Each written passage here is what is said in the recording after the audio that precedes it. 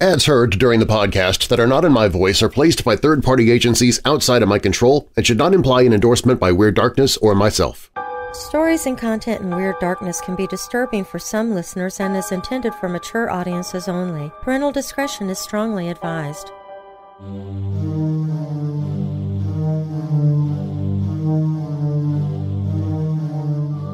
The man wired the woman's bones together using coat hangers and fitted her face with glass eyes. As her skin began to decompose, he replaced it with silk cloth that had been soaked in wax and plaster. When her hair fell out, he fashioned a wig using her real hair, which he was able to obtain after her funeral. He filled her dead and decaying body with rags in order to try and keep her original form, and he dressed his corpse girlfriend in her own clothing, stockings, jewelry, and gloves. He also used copious amounts of perfume, disinfectants, and preserving agents to mask the odor and slow the decomposition of the body. He had to, because he kept her body in his own bed. I'm Darren Marlar, and this is Weird Darkness.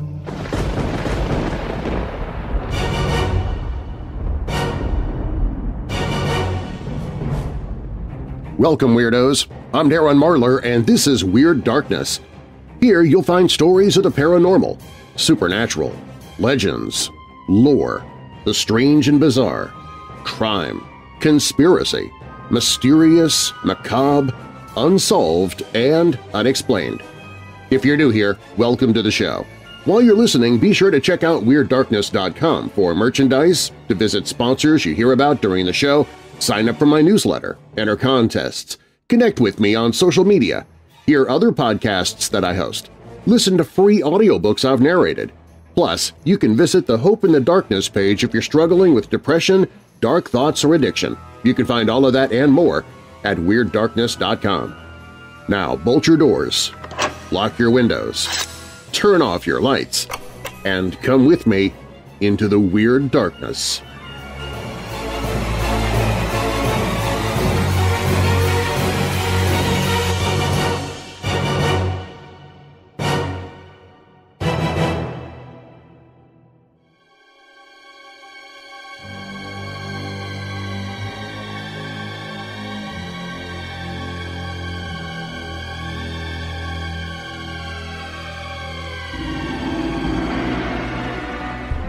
Key West has always been home to some of America's great eccentrics.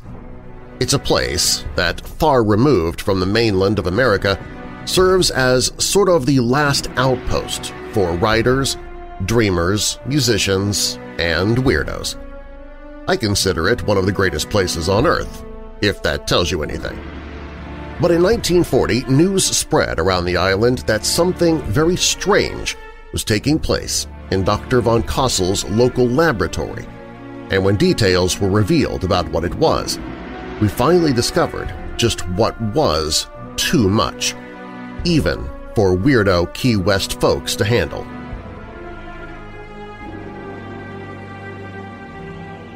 July 31st, 1909 marks the birth date of Maria Elena Milagro de Hoyos, the daughter of a Key West cigar maker named Francisco Pancho Hoyos and his wife Aurora. Maria Elena had a bit of a tragic life. She had a sister who died from tuberculosis and a brother-in-law who was electrocuted on a construction site. Soon after she was married, she miscarried, and her husband abandoned her and moved to Miami. To make matters worse, Maria Elena also contracted tuberculosis, a typically fatal disease at the time. She sought treatment at the United States Marine Hospital in Key West, and that is when her story takes a very strange turn. While at the hospital, she met a German-born radiologic technologist named Karl Tanzler, or as he liked to refer to himself, Karl von COSEL. Tanzler actually had many names. He was born Karl Tanzler, or George Karl Tanzler, on February 8, 1877 in Dresden, Germany. Little is known about his true background because his invented one was so confusing and changed so often. He grew up in Germany, but claimed to have traveled to India and Australia, where he did electrical work, bought boats, purchased a South Seas island, and began building a trans-ocean flying plane around the time of World War I. When the war broke out, he alleged that he was jailed by British authorities for safekeeping and was released at war's end. We do know that he emigrated to the United States in 1926 via Cuba. From Cuba, he settled in Zephyr Hills, Florida, where his sister lived. In 1927, he took a job at the U.S. Marine Hospital using the name Carl von COSEL. It was at the hospital that he met Elena Hoyos, and he immediately fell in love with her. He later claimed that as a child he was visited by visions of a dead ancestor, Countess Anna Constantia von COSEL, who revealed to him the face of his true love, an exotic dark-haired woman. He was convinced the vision had been of Elena. Tanzler, with his self-professed medical knowledge, attempted to treat and cure her with a variety of medicines, as well as X-ray and electrical equipment that were brought to Maria's home. He showered her with gifts of jewelry and clothing and professed his love to her. There is nothing to say that Elena ever reciprocated his affections, though. It's likely that she was baffled by the attention being given to her by the strange little man. Despite Tanzler's best efforts, Elena died from tuberculosis at her parents' home October 25, 1931. Tanzler paid for her funeral, and with permission from her family, he then commissioned the construction of an above-ground mausoleum in the Key West Cemetery, which he visited almost every night. No one knows what finally pushed Tanzler over the edge, but it's believed that he heard Elena calling to him from her grave, asking him to free her from her stone prison. He later stated that Elena's spirit appeared to him when he sat next to her tomb and serenaded her with her favorite song. So, one night, in April 1933, Tanzler crept into the cemetery and removed Elena's body from the mausoleum, carting it out of the graveyard in a toy wagon. He took her home with him, and that is when things got even stranger. Tanzler wired Elena's bones together with wire and coat hangers. He fitted her face with glass eyes. As her skin began to decompose, he replaced it with silk cloth that had been soaked in wax and plaster. When her hair fell out, he fashioned a wig from hair that had been given to him by Elena's mother soon after her funeral in 1931. He filled her cadaver with rags so that she could keep her original form, and he dressed Elena in her own clothing, stockings, jewelry, and gloves. Tanzler also used copious amounts of perfume, disinfectants, and preserving agents to mask the odor and slow the decomposition of the body. He had to do so because he kept Elena's body in his own bed. In October 1940, Elena's sister, Florinda, heard rumors of Tanzler sleeping with the disinterred body of her sister and confronted Tanzler at his home, where Elena's body was discovered. Tanzler was arrested and detained for desecrating Elena's tomb. Stealing her corpse was not illegal at the time. Tanzler was examined by psychiatrists, but they found him mentally competent to stand trial. After a preliminary hearing, though, the charges had to be dismissed. The statute of limitations for the crime had expired. The case drew the attention of South Florida newspapers, and it created a sensation among the public, both regionally and across the country. Believe it or not, the public mood towards Tanzler was generally sympathetic. Many viewed the eccentric German as romantic. There was no conclusive evidence at the time that Carl had sexual relations with Elena's corpse, but later examinations suggested that it was possible. During the furor over the story, Elena's body was examined by pathologists and then put on public display at the Dean Lopez Funeral Home in Key West. where it was seen by nearly 7,000 people. Elena's corpse was eventually returned to the Key West Cemetery and was reburied in an unmarked grave in a secret location to prevent any further tampering. In the aftermath of the discovery, Tanzler left Key West, but he didn't do so in shame. He returned to Zephyrhills, Florida, and wrote an autobiography that appeared in the pulp magazine Fantastic Adventures in 1947. He became a U.S. citizen in Tampa in 1950. He never got over his obsession with Elena Hoyos.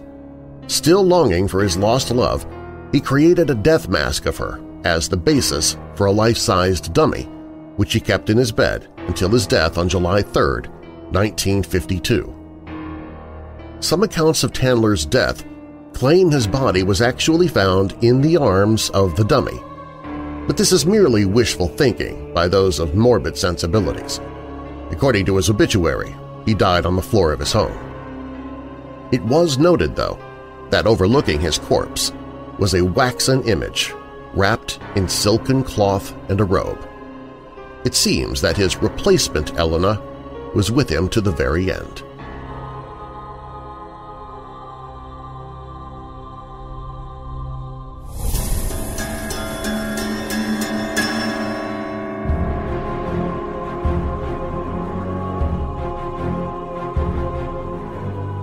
One murdered pair of lovers and one supposedly murdering pair of servants dominated Canadian headlines in 1843 and continues to fascinate countless people today. But did Grace Marks and James McDermott actually murder Thomas Kinnear and Nancy Montgomery? The truth about who actually committed this gruesome killing, recently at the heart of Netflix's Alias Grace series, may never be known for sure. One summer day in July 1843, a gruesome discovery was made in what is now Ontario, Canada. The bodies of Thomas Kinnear and his housekeeper, Nancy Montgomery, were found at his home. The pair, who also happened to be lovers, had been brutally murdered, with Kinnear shot and Montgomery struck on the head and then strangled.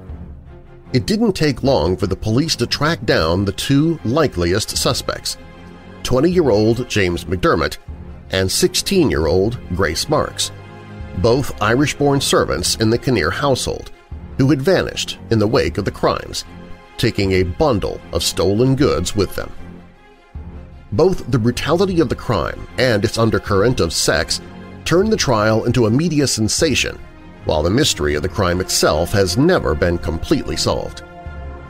The accused themselves remain something of a mystery as well. Not much is known about the early lives of either Grace Marks or James McDermott before their trial. What we do know is that Grace Marks was born in Ulster, Ireland, and emigrated to Canada with her family in 1840 when she was 12 years old. McDermott had likewise come to Canada from Ireland in 1837 and previously served in the 1st Provincial Regiment of the Province of Lower Canada before being hired to work for Kinnear. Marks was hired to work for Kinnear as well about a week after McDermott. Marks claimed everything went on very quietly for a fortnight. Other than that, she witnessed Montgomery scolding the newly hired McDermott for not doing his work properly. McDermott, however, claimed that Marks and the housekeeper used to quarrel, although he also admitted Montgomery had been overbearing to him and that he had complained to Kinnear. "I did not like that Nancy should scold me so often," he said. Both McDermott and Marks each claimed that the other had been mistreated by Montgomery and in turn plotted to murder her. Accounts of the trial tend to either cast Grace Marks as the cunning instigator of a brutal crime who overwhelmed McDermott with her wicked wiles, or as an unwitting and somewhat dim-witted accomplice who had instead been strong-armed into the murder by the more powerful McDermott. And the defendants themselves seemed only too eager to help paint these exaggerated portraits of each other in order to save their own skins. That said, McDermott did not deny his participation in the murder, but did claim that "I should not have done it if I had not been urged to do so by Grace Marks," who had called him a coward and threatened he should never have an hour's luck if he did not assist her. According to Marks, however, McDermott explained his plan to kill both Kinnear and Montgomery and make off with their valuables before making her promise to assist him. The next afternoon, she claimed that she saw McDermott dragging Nancy along the yard while she was pumping water outside. When she returned to the kitchen, McDermott asked her for a handkerchief because Montgomery was not yet dead, before going down into the cellar to finish the job. When he re-emerged after strangling the housekeeper, he told Marks that her life was not worth a straw if she told anyone. Although Marks had clearly hoped her confession would pin the blame on McDermott, it does contain some bizarre comments that call into question how much of a supposedly unwilling accomplice she was. For example, she admitted that she yelled at McDermott to take Montgomery outside rather than bludgeon her in the house, shouting, "For God's sake, don't kill her in the room, you'll make the floor all bloody." Additionally, after the murders, Marks also admitted to helping McDermott pack up all the valuable things we could find before the pair fled and were eventually apprehended in the first place. However, in his version of the story, McDermott claimed that Marks was the means of the murder from beginning to end, and even added in the gruesome detail that the maid had descended to the cellar several times in order to strip Montgomery's body of valuables, and that only his own persuasion kept her from ripping the earrings off the corpse. Despite their finger-pointing, both Grace Marks and James McDermott did confess to complicity in the murders. McDermott was shown no mercy and hanged, but perhaps because of her youth or her gender, the court took pity on Grace Marks and sentenced her to life imprisonment rather than death. She wound up serving a total of 29 years in prison before being granted a pardon in 1872. After her release, she crossed the border into New York and seemingly vanished from history, taking the truth about what had happened that day in July 1843 with her. With the truth about the case still unclear, Grace Marks remains a fascinating enigma to this day. This is partly due to the popularity of Margaret Atwood's fictionalized retelling of the murders, Alias Grace, published in 1996. This award-winning take on the crime and its aftermath was then turned into a popular Netflix series, also called Alias Grace, in 2017. But as for what really happened to Thomas Kinnear and Nancy Montgomery, the full story went to the grave with James McDermott and Grace Marks.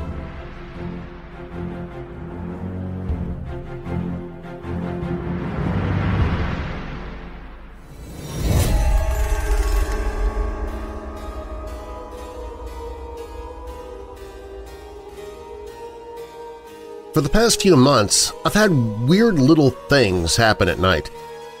I would be laying in bed, and slowly but surely I would start feeling a weight press onto my back and down onto the mattress, and then a pressure draped around my side.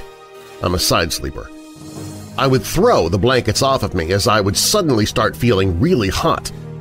I made sure it hadn't just been a pillow that slid down behind me, and surely enough, that was never the case. I would hear what sounded like a man breathing right behind my neck after holding my breath for a little bit because I felt the bed rising and falling slightly out of sync with my slower breathing. A lot of the time, it sounded kind of labored, like they were having a hard time breathing. This would go on for a while until I felt like I needed to switch positions, so sometimes I'd roll over onto my other side. The presence would go away for a second, and then come back behind me again. Other times I would be frustrated and move to the other end of the bed, then it would usually leave. I would feel very comfortable and loved during a majority of these times, but I'm an easily frustrated person, and other times I would grow irritated because I'm not that fond of being touched. This next bit is relevant to the story. Instead of heaters or central air, we have a big wood-burning stove in our kitchen that we use during the winter to keep the house warm. I always sleep with my door closed except for the winter when I want heat in, so I'll leave the door cracked open maybe 2/3 of the way.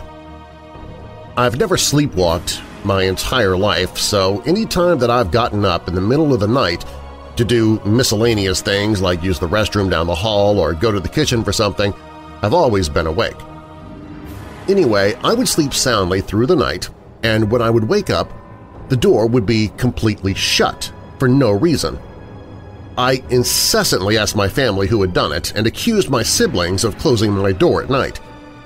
It was quite annoying because my room would be absolutely freezing when I woke up.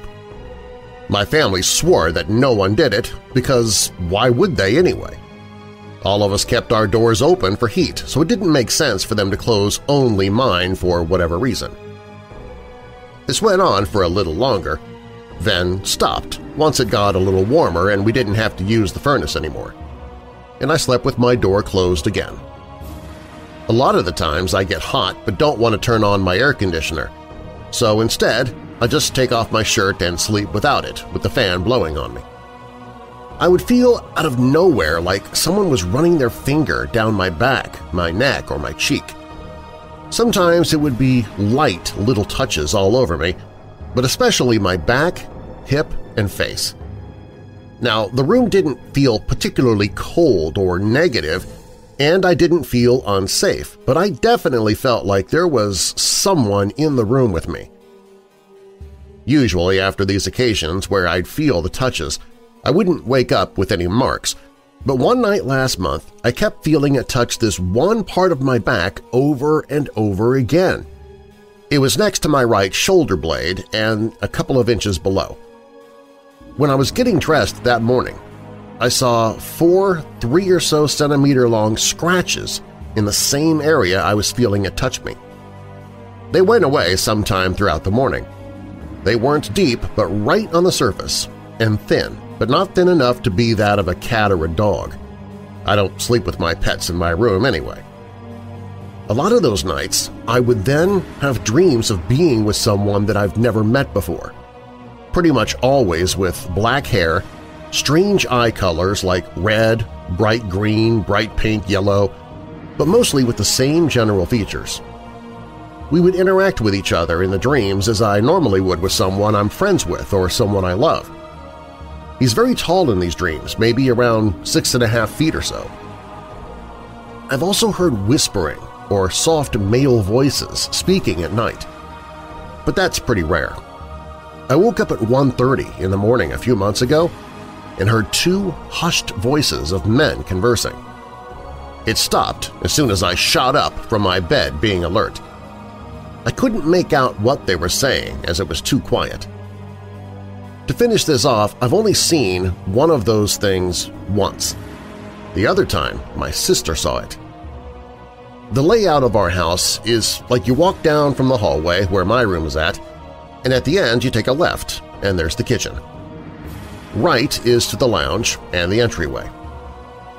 I'd come back to tell my sister something who was sitting near the very back of the kitchen at the table.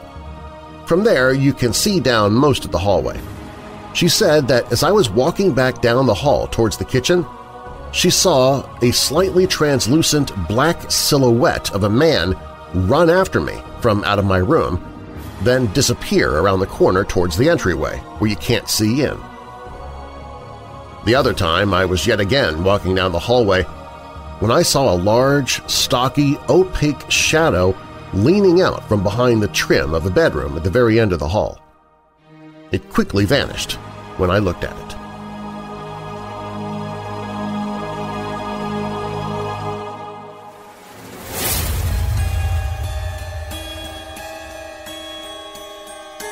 Coming up, legend has it a ghost told the building's architect to take the job. We'll look at the creepy history behind the construction of the Bradbury Building in downtown Los Angeles. Plus, you expect strange on-the-job tales from those who work in or near graveyards, or those who are close to the dead, such as mortuaries, even hospitals. But the brave men and women in law enforcement, they have a few stories of their own to tell. That's up next.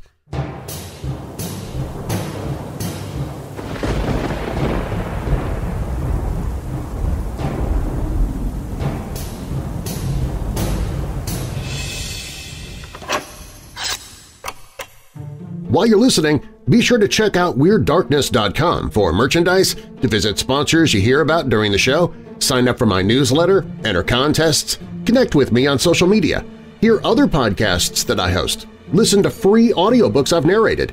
Plus, you can visit the Hope in the Darkness page if you're struggling with depression, dark thoughts, or addiction. You can find all of that and more at WeirdDarkness.com.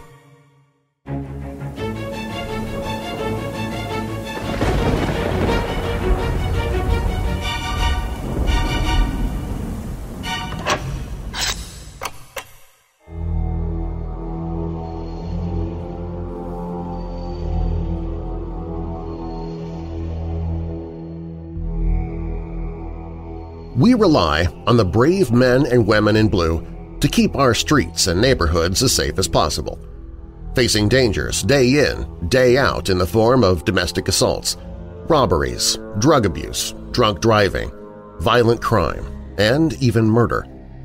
But there is another area of danger that the police face, and we tend not to think about it – the area of the paranormal. Here are just a few stories of cops brave enough to tell their tales. I related this before, but as part of my reserve training, I had to pull a 12-hour shift in corrections. Our county facility is old. Anyway, it was med call, so the nurse had opened the little clinic and we went to each cell block and had inmates line up to get their meds. After that was finished, the nurse left, the clinic was closed, and all the inmates were back in their blocks. I secured the last block, and as I turned back toward the clinic, I saw the shadow on the floor of someone crossing back to the clinic. I dashed around the corner thinking an inmate had managed to avoid being secured and was sneaking into the clinic. There was no one there. The shadow had been absolutely distinct. One of the other COs laughed and said, "Oh, that's just Miss Rose. She's been hanging around here for years." Shudder. It creeped me out pretty good.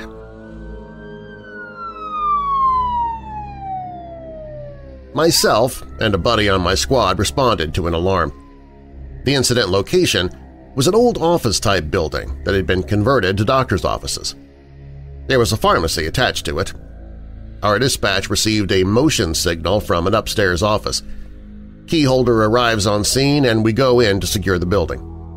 The stairs were locked behind a door that, of course, the keyholder didn't have keys to, so we took the elevator up to the second floor. Not the most tactically sound option, I know. The elevator opens to a pitch-black hallway, except for one overhead light at the end of the hall. We start checking doors, and so far, all are secured. We get to the last office, and sure enough, the door is unlocked. We make entry and observe it to be an unused office. The door opened to a sizable waiting room and reception area. There were about 10 or 12 exam rooms, all cleared with no hiccups. We exit the office, and immediately something seems off. That's when I realized the overhead light at our end of the hallway that had been on was now off, replaced by another light over by the elevators. I look at my squad mate and he's completely white. I ask him what's wrong and he says, "Weren't all those doors we just checked closed and locked?" I tell him, "Yeah, so?" But he says, "Well, now they're all standing open." Sure enough, all the offices down the hallway we had just checked were now standing open. Pucker factor sinks in at this point. So we start clearing offices and securing offices. We finish the last office, and on our way out, just before we turn the corner to get into the waiting area, the main door just slams shut. And then our radios start going nuts with some kind of static feedback. Now I just want to get the hell out of there. We get back in the elevator and head down to the first floor to make contact with the keyholder again. However, keyholder is nowhere to be found. I contact dispatch and request a callback number for the keyholder so I could advise him of what we found. Dispatch states that the keyholder was still en route to us and was advising an ETA of 5 minutes. I advised dispatch that we'd already been out with the keyholder. Dispatch requests I give them a call. I call dispatch and she tells me that there's no way we were out with a keyholder. She states that the alarm company had only just made contact with one. Eventually, the real keyholder arrives on scene, and I ask her about the man that had let us in the building, the first keyholder that we met. She asked me to describe him, so I did. She states that it sounds like one of the doctors that used to lease the office on the second floor at the end of the hall. She then states that he committed suicide at his summer home several days ago. I still won't go back there. When I was a municipal cop, I was sent to a missing person/runaway juvenile call. The town I work in was inner city and poor, but it was one of the better streets in town and the family was squared away. The husband and wife were both educators. While I was taking the report of their runaway teenage daughter in the family's living room, an older daughter who was in the room pointed toward a hallway and yelled, "Grandma!" The husband ran into the hallway yelling, "Ma! Ma!" The husband returned to the living room and asked, "Officer, did you see her? Did you see my mother?" I told him I had not and asked him why it was remarkable that his mother had walked down the hallway. The husband replied, "She died last year. We see her walking around the house all the time." I took the rest of the report while standing on the front porch. A few years back, prior to being a sworn law enforcement officer, I worked as a security guard at a hospital. Sounds cool, and it was, except for the fact it was 9 p.m. to 7 a.m. I worked alone, and the hospital I guarded was abandoned. I was always a third shift kind of person. I don't get night jitters or scare easily, but this place could do it to the best of them. Every night I would walk or ride a wheelchair through the halls that were supposed to be empty and unused. Every night I would end up having to close doors and relock them. I'd walk one floor, move up to the next, and continue on. It got a little shaky when an hour after already walking a hallway, I'd have to turn off the same hall lights and close the same doors again in the building. Or when I'd be walking a hall and I'd hear footsteps on the floor above me, doors opening and closing, elevators moving from floor to floor, phones ringing, nurse call lights going on, etc. There were only 3 times I got a "I hate this crap" feeling. First time I was checking offices on the 4th floor. There was a light on in the locked hallway. No surprise. This hallway hadn't been renovated since the place was built, short of electricity, so everything was from the 1920s. Unlock the door, flip the lights, walk out, relock the door, and turn to leave. Behind me I hear the flip of a light switch. Through the frosted glass, I see the lights went back on. I left the hallway alone that night. Second time was riding an elevator between floors. I was taking the elevator to the top floor when, at about number 4 or number 5 floor, I heard laughing or muffled talking. It kept getting louder as I got higher. Elevator makes it to number 5, doors swing open, and absolute silence. Of course, every light on the floor was on, even in the patient rooms. I checked high and low. Not a single living and breathing person in that place, except for me. Third, and worst of all, was just an average night. I'm on the lower level, locking a door in a corridor. The door had a glass middle, but on the backside it was covered by white tape. The room it led to was dark, and the hallway a few feet behind me was partially lit, so the glass acted like a perfect mirror. Everything normal, key in, lock clicks, turning the key, when behind me I see the full outline of a person walk past me in the hallway. Clear as day, just a full shadow of a person walk past. I froze only for about a second and then ran into the hall after the supposed person. No one. Just silence. I was sitting in the flat of a hill monitoring traffic. It was about 2 to 3 a.m. Where I was sitting, it's a well-known spot where an unsolved murder victim was found about 26 years ago. No other officers would sit here, even though citizens are constantly doing 15 to 20 miles per hour over the limit in this area. As I was sitting there, I saw a shadow cross the back of my unit coming from the passenger side. Almost immediately afterwards, the shadow came up the driver's side of my unit, then across the front. Mind you, it is completely dark in this area, and the only lighting around me is from the moon. Thinking the worst, I turn on all my lights to light up the area to see if I can see who or what is around me. Nothing. I figured it was time to leave that area. Once I got to a lighted area, I stopped and realized that my camera was recording from where I hit my emergency lights. I reviewed the footage, and you can see where a figure starts from the driver front of my unit. Then, for half a second, the entire camera goes black as if someone put their finger over the lens. Then it goes back to normal. Needless to say, I haven't sat back in that spot. I used to work for a private police security firm as a patrol supervisor. On one of my patrol routes, we had a huge church that was also a private daycare and kindergarten. It was my responsibility to clear and secure the building every night between 3 and 4 a.m. due to recent instances of doors being found left open in the morning.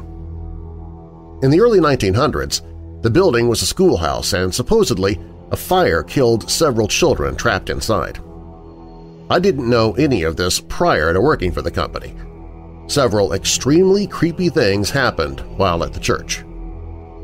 My first night there, I had just walked down the very long main classroom hallway to clear all of the rooms, and when I turned around to walk back up the hallway, there was a red balloon floating in the middle of the hall that was definitely not there prior. In the old pastor's office, there was a lamp shaped like a lighthouse that sat on a table in a large window. When I would pull up to the church, the lamp would be the first thing I'd see in the office window. It was always turned on. However, when I would go to check and lock the pastor's office from the inside, the lamp would always be off. When I would get back into the car to leave, the light would be back on again. I also had the unusual phenomena of previously closed and locked doors being found open just seconds after closing and locking them. Another officer that filled in for me one evening quit the very next day because he reported that as he was checking the main chapel, the pipe organ started playing itself. My FTO told me about this one school on Oahu that has a statue. 2 officers were sent there because the alarm was going off and both walked past this statue that's outside on campus. The officers didn't find anyone inside the school, and after the case was done, the 2 officers asked each other if they'd seen the statue's head turning to look at them. Apparently, they had seen it move. That same school is also notorious for having false alarms when the school's closed and no one's inside. The school installed a microphone in the classrooms, and during one call it picked up laughter of children. Only the voices were kind of shimmering or moving in and out. I can't describe it. Sort of like the ghostly effects from movies, I guess. I got sent to that school last week for an alarm going off in a classroom, and again the dispatcher said they could hear juveniles. However, the school was closed, and there wasn't a kid around. The doors and windows were locked, too. Weird. I was on duty one night at the front desk of our office when I got a call from an elderly male in a village a few miles away. He was very short of breath and wanted me to give him the number of a local doctor. I didn't have the number on hand, so I put the phone down for a couple of seconds while I looked it up. When I picked up the phone again, the line was still open, but I couldn't hear anything.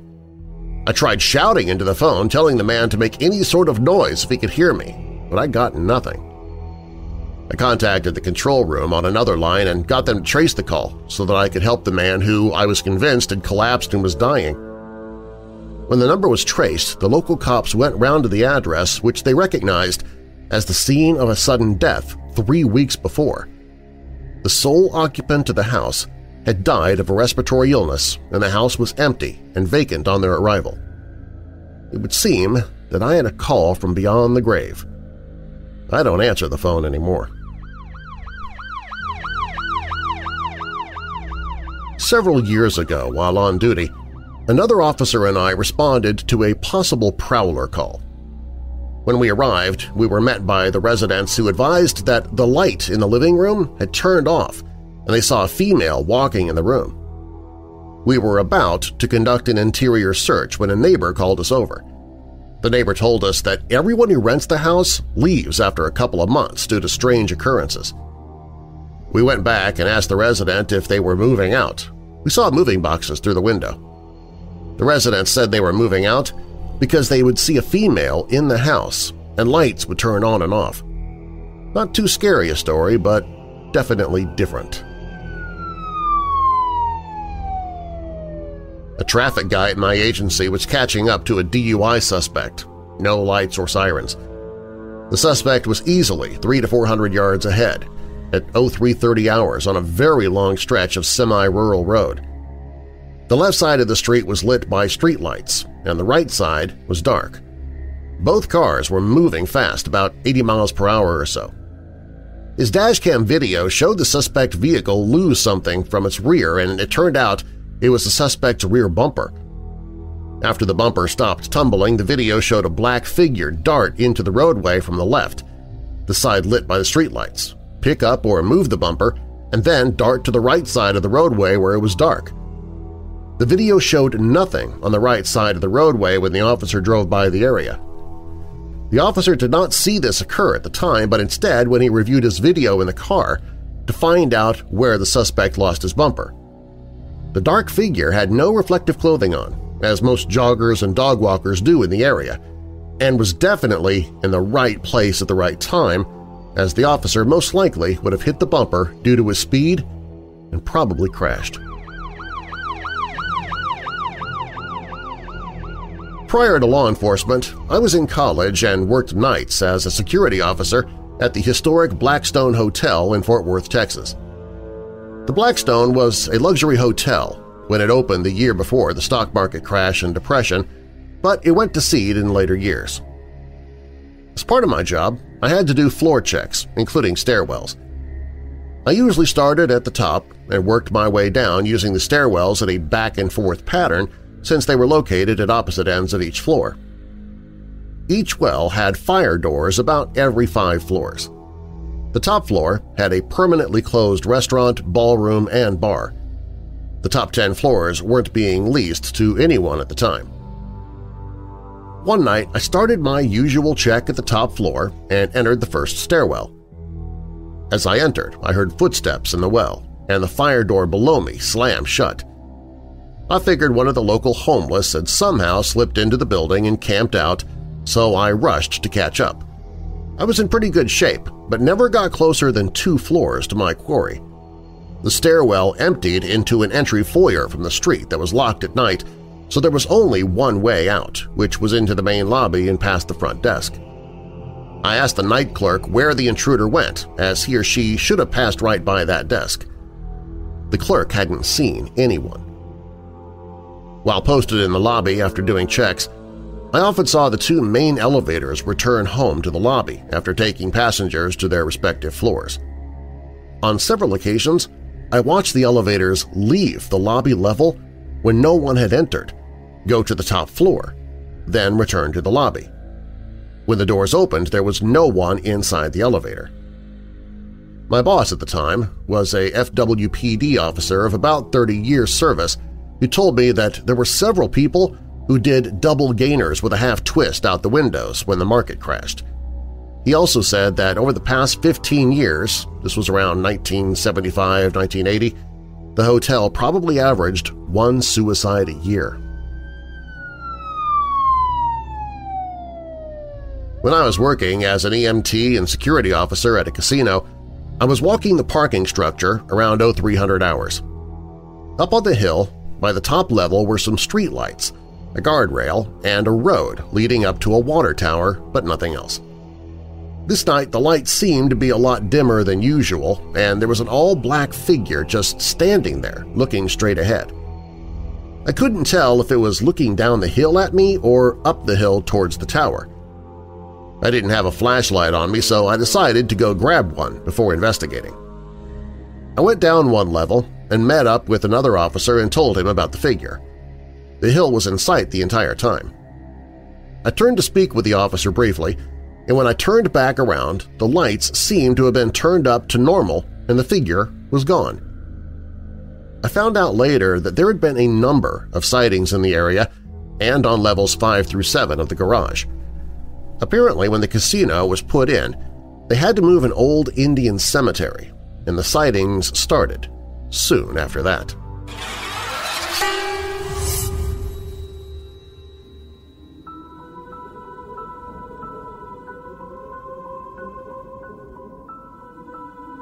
The timeless, fantastic Bradbury Building at Broadway and 3rd Street in Los Angeles is a much beloved landmark, most widely known for its significant appearances in movies, including the original Blade Runner, 500 Days of Summer, and Marlowe, starring the late James Garner.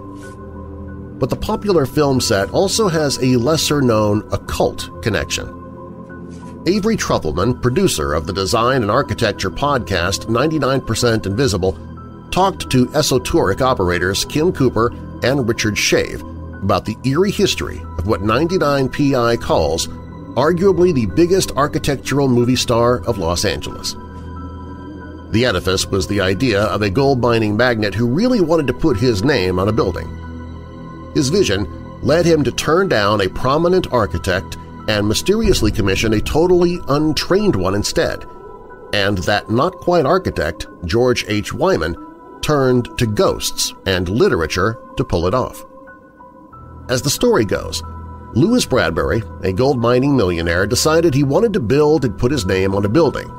So in 1892, he commissioned prominent architect Sumner P. Hunt, who alone and with partners would design the Southwest Museum, the Ebel Club, the Automobile Club at University Park, and loads of private homes for wealthy clients throughout the late 19th and early 20th centuries. Hunt prepared some plans for the proposed building, but when Bradbury visited the office to check them out, none of the designs impressed him. And here's where things got weird. As Bradbury was leaving the office, he noticed Hunt's draftsman, a young man named George H. Wyman. Wyman had zero training or experience as an architect at this point, but Bradbury, for reasons still not really known to anyone, walked up to Wyman and offered him the chance to design a large, high-profile $500,000 office building. Wyman was initially and justifiably weirded out by the request. He was totally unqualified for the job, and in taking the commission he would essentially be stealing a client from his boss. Unsure of how to proceed, Wyman decided to consult someone wiser – his dead brother. To do this, Wyman employed a planchette, which looks exactly like the instrument that everyone puts their hands on to navigate a Ouija board. This planchette has a pencil attached, and so instead of indicating letters one by one, it writes out whole words and sentences. At the time, spiritualism was very much in fashion, says Esoteric's Cooper, and planchettes would typically be consulted when someone had an issue that they wanted some guidance on. In Wyman's case, he and his wife sat down together, put their hands on the planchette, and asked Wyman's dead brother whether to take the job. In a very childish script hand, Cooper says, the mystical device wrote out the phrase, "Take Bradbury, you will be." And after that, there was a word that at first appeared to be gibberish, but when read upside down, it supposedly said, "successful." Take Bradbury and you will be successful. Okay, the dead brother came through and the job was a go. And Wyman was successful. The Bradbury was such an invigorating project that he eventually went to school and became an actual architect. As for Wyman's first big commission, the Bradbury has a kind of timeless versatility that has led it to play a diverse set of locations – a Burmese hotel, a seedy office building, a futuristic ruin. It is said that Wyman's inspiration for the building's design was directly inspired by a novel Looking Backwards by Edward Bellamy, a popular science fiction novel about a utopian society that was published in 1888. A passage from that book describes this incredible building in the future, which in those days was the year 2000. A vast hall full of light received not alone from the windows on all sides, but from the dome.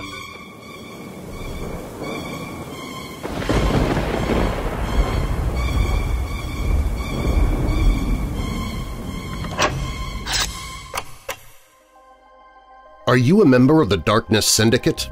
The Darkness Syndicate is a private membership where you receive commercial-free episodes of the Weird Darkness podcast and radio show, behind-the-scenes video updates about future projects and events I'm working on. You can share your own opinions on ideas to help me decide upon Weird Darkness contests and events. You can hear audiobooks I'm narrating before even the publishers or authors get to hear them. You also receive bonus audio of other projects I'm working on outside of Weird Darkness. You get all of these benefits and more starting at only $5 per month. Join the Weird Darkness Syndicate at WeirdDarkness.com/syndicate. That's WeirdDarkness.com/syndicate.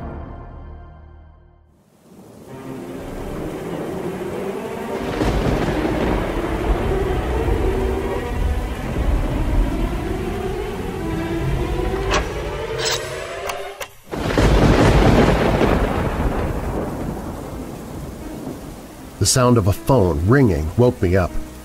At first, I couldn't determine where the sound came from, and I really freaked out because my room was directly above my mother's room. And living in an old house, I always tried to be as quiet as possible. I sprinted up from bed and located the sound as coming from one of my drawers full of old stuff that I didn't really use. I always used to collect old stuff, never cleaning anything out. I started digging in one of the drawers and I finally found the cause of my panic. It was one of my old phones. It wasn't ringing, it had an alarm that was going off. This was a phone I hadn't used in a good few years, so I was really confused at this point. It was an old Samsung. At the time, I just turned the alarm off and went back to bed, even though I had problems falling back to sleep after that. The next day, I got up and checked the phone again, and I realized it didn't even have a battery in it.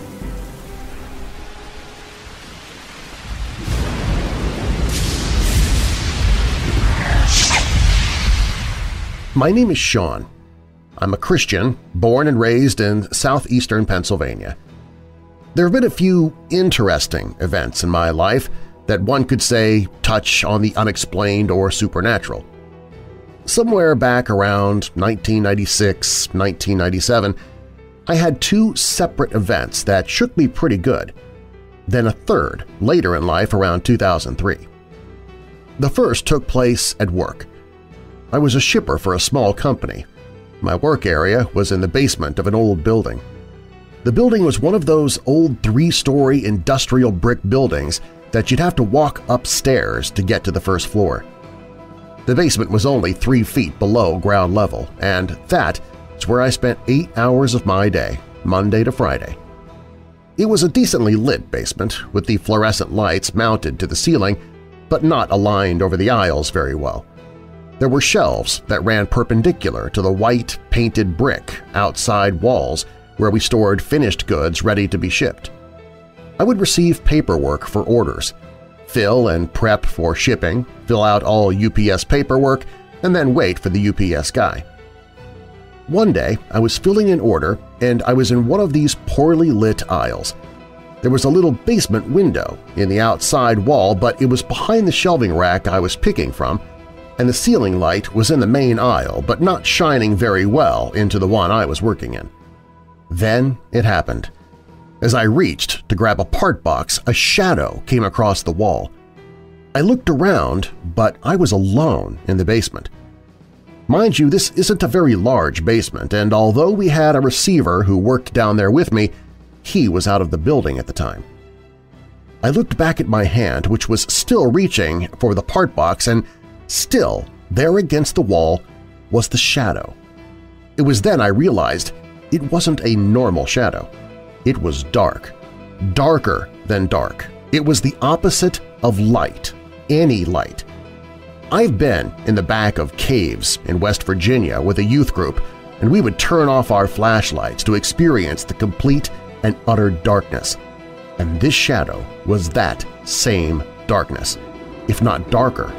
It moved across the wall and onto the shelving. It moved fluidly and molded itself to any surface it came in contact with, like water moving over a rock. It enveloped all it came in contact with, and as it did, You couldn't define the surface it was on. Dropping the box, I jumped back and moved quickly into the main aisle. Again, I looked for someone in the basement with me, but there was no one. I was all alone with whatever the shadow was. From the main aisle, I could still see it, moving across the wall and shelving. It moved toward the area of the wall that was closer to the window, and as it did, the light on the wall disappeared. Immediately, I started praying to Christ to protect me and in His name command it to leave. And just as quickly as it appeared, it was gone. Light that came through the window onto the wall returned. Mind you, no light was blocked from coming in the window from the outside. It was still daylight outside. Just wherever that thing touched, the light was gone on that surface. I went upstairs to use the phone. This was still pre-cell phone days, and called my mom and asked her to pray with me before I went back down into that basement. I returned to my desk and saw nothing more of the shadow. I worked in that basement for months and never saw anything like that again, there or anywhere else. I know what I saw, and I'll never forget it. Something that absorbed light. Something that obviously feared the name of God was down there that day. Something.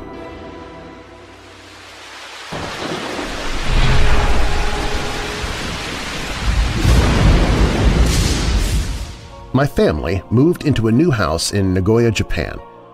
The first week was all chaos, as we were still unpacking boxes, rearranging furniture, etc. On the first floor, there was a long hallway that led from the front door to the kitchen. One afternoon, as I was walking down the hallway, I felt a sudden urge to turn and look behind me. I was startled to see a tall man in the shape of a featureless black shadow moving down the hallway close behind me.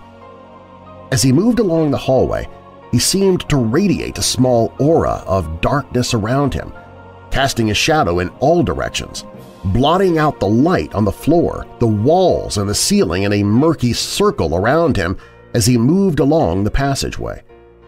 I stepped into a doorway and watched him hurry past me until he disappeared out of sight at the other end of the hallway. I really didn't know what to think about what I had seen, but it wasn't the first time I'd encountered a ghostly presence, and I didn't get any real bad feeling from the Shadow Man, so I chose to ignore it. Maybe I was just too tired from moving and I was seeing things that weren't there. The next day, I was resting on the sofa on the second floor with my wife after a hard day of unpacking. Out of the blue, she turned to me and said, "Have you seen the Shadow Man?" Then she told me she had seen him walking along the hallway downstairs. I told her that I had seen the same guy in the same place earlier the same day. After discussing it a while, we both decided that neither of us had sensed anything malignant about the Shadow Man, so we just decided to let things be. 2 days later, I was climbing up the stairs to the second floor when I met the Shadow Man coming down the stairs toward me. This time, he seemed very aware of my presence as he halted and stood still in front of me. Even though I couldn't make out any features on his face, I could feel a sense of shock and fear coming from him. He turned and fled up the stairs, moving away from me as fast as he could. We've been in the house for 3 years since then, and no one has encountered the Shadow Man again. I'm not sure what it was about me that frightened the Shadow Man, but evidently it was enough to drive him from our house. I'd like to know, have any of you had the experience where you met a ghost and you scared the wits out of him?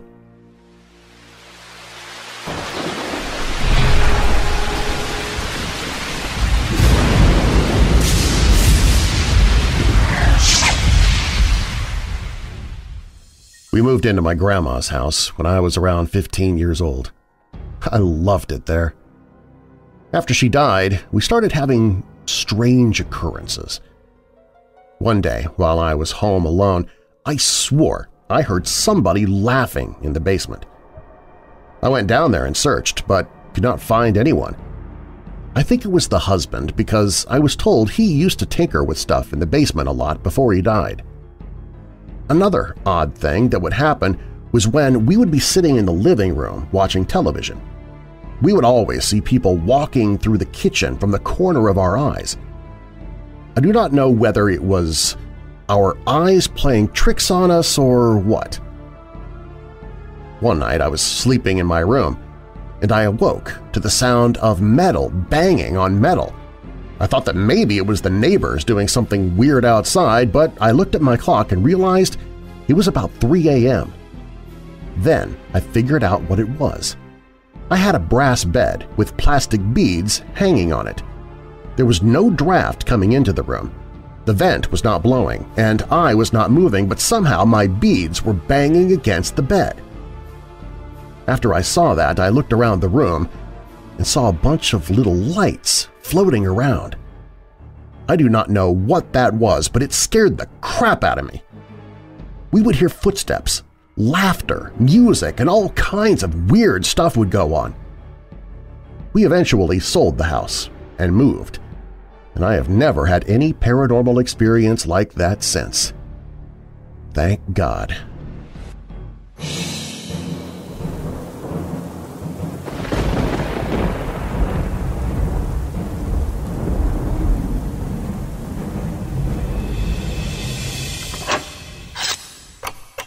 If you or someone you know is struggling with depression, dark thoughts, or addiction, please visit the Hope in the Darkness page at WeirdDarkness.com. There, I've gathered numerous resources to find hope and solutions. For those suffering from thoughts of suicide or self-harm, there's the Suicide and Crisis Lifeline, as well as the Crisis Text Line. Both have trained counselors at all hours to help those in need, and the page even includes text numbers for those in the U.S., Canada, United Kingdom, and Ireland. Those struggling with depression can get help through the Seven Cups website and app, and there's information for anyone to read more about what depression truly is and how to identify it through our friends at ifred.org. There are resources for those who battle addictions, be it drugs, alcohol, or self-destructive behavior, along with help for those related to addicts. The page has links to help you find a therapist or counselor, to find help for those who have a family member with Alzheimer's or dementia, help for those in a crisis pregnancy, and more. These resources are always there when you or someone you love needs them on the Hope in the Darkness page at WeirdDarkness.com.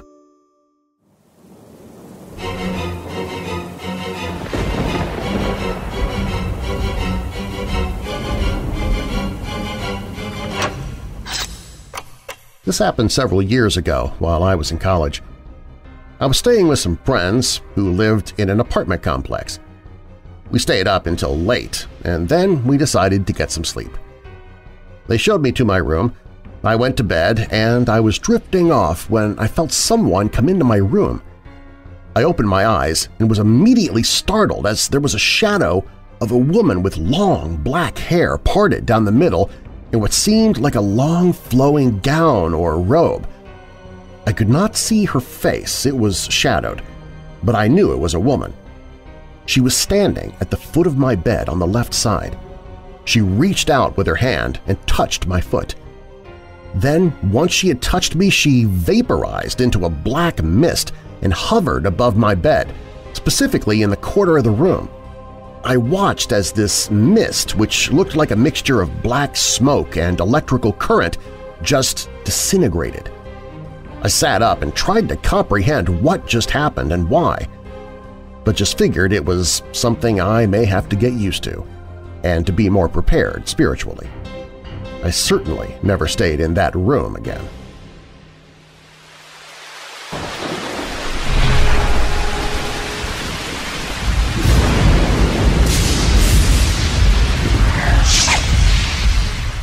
Staying at the Chicago Congress Plaza Hotel and Convention Center doesn't sound like a great idea based on some of the reviews we've seen on TripAdvisor. Here's the first. We walked into the lobby of this hotel and thought how beautiful it looked. We were very excited. However, the very few people working the desk and check-in took a long time. Finally, after getting our key, we went up to our room. Since the lobby looked fantastic, we thought our room would be too. However, as we unlocked the door to our room, we were very disappointed. The room was very dimly lit with one light bulb in the middle of a very high ceiling. The wallpaper was coming off the walls and the curtains were falling off their rods. The carpet in the room looked filthy, and we were afraid to walk around in our bare feet. The bathroom looked like it was updated, but the tiles on the floor were cracked. They tried to glue the pieces back together but had an abundance of glue that was hard and dry over their repair work. The closet, where we kept our suitcases, has paint chips all over the floor. My wife dropped her brush behind a dresser.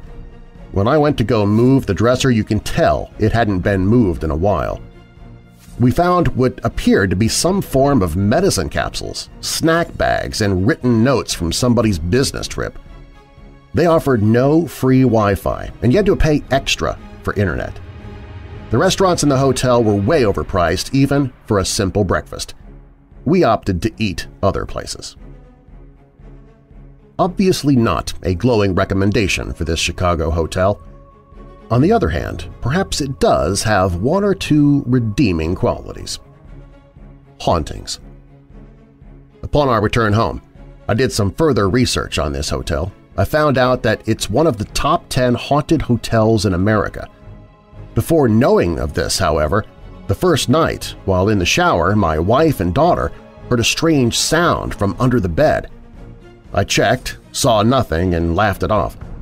The last night of our stay there, we were in bed and it was very quiet. All of a sudden we heard a knocking sound on our headboard of our bed. To this day, we cannot explain what happened. I had the feeling the whole time we were there someone would pop out of the walls. It was that eerie. The one elevator had a 13th floor and the other elevator was numbered 22, 33, 44, 66. Made no sense. After getting home and reading about the hotel, there were other strange events as well. I am glad we didn't know about them ahead of time. So says John K., a reviewer on TripAdvisor.com. Jess B. and her husband went there just to sample the hauntings and room 441 in particular. We chose to stay here because we read up on haunted hotels and wanted something haunted and scary for our anniversary. Well, it's definitely old, creepy, outdated, smells, not really sure if it's really haunted or not, and we did stay in room 441. I swear I felt the bed get kicked twice the first night, but my husband assured me it was in my head since he didn't feel it. Anyway, that was all. No ghosts or shadows, LOL. The last night, someone kept knocking on the door and trying to open our door, but I'm sure that was just kids. Also went to the 12th floor north, and nothing haunted there either, but a really old hallway. Our room, 441, was huge and creepy. The curtains are quite scary, LOL. Yet another reviewer had this to say. I stayed there on company trips, so didn't actually pick this hotel. All I know is it was definitely haunted. I was laying on my bed and the curtain moved to the side as if somebody was peeking at me. Then my friend said she heard someone whistling in our room when she was in the bathroom. She looked out and nobody was in there. It happened 3 times. I had no idea this hotel was even haunted until I told my friend about it and he looked the hotel up for me. He sent me the link about it. This hotel is one of the most haunted hotels in Chicago. I wish I'd known this before I stayed there. The hallways look like the hallways from that movie The Shining. And then there's Dan DeBron, a journalist who stayed there and did his own investigation of the place after his friend told him he saw a shadow-like figure standing by his bed when he woke up in the middle of the night. He says he woke up and saw the figure for a second or two before it dissolved away. This is what he had to say at WJON.com. I've always loved a good ghost story, but have always been a skeptic on paranormal topics. However, if there's a time that nearly changed my mind, it was my recent stay in Chicago's Congress Plaza Hotel. I spent a weekend in the hotel with 2 friends to attend the local St. Patrick's Day festivities. We booked a room because it was affordable and within walking distance of everything we wanted to see in the downtown area. None of us went in with any idea it was a notoriously haunted location. The hotel was built in 1893 and has an old-fashioned, creepy look with classic carpets, wallpaper, and dim lighting. The hallways made me feel like I entered The Shining. I half expected to see twin girls staring at me whenever I turned a corner in this place. My experience with the haunted part of the hotel started after our first night. In the morning, my friend told me that he swore he saw a shadow-like figure standing by his bed when he woke up in the middle of the night. He says he woke up and saw the figure for a second or two before it dissolved away. That's when we both got curious and decided to search the history of the hotel in our phones for any history of ghost stories.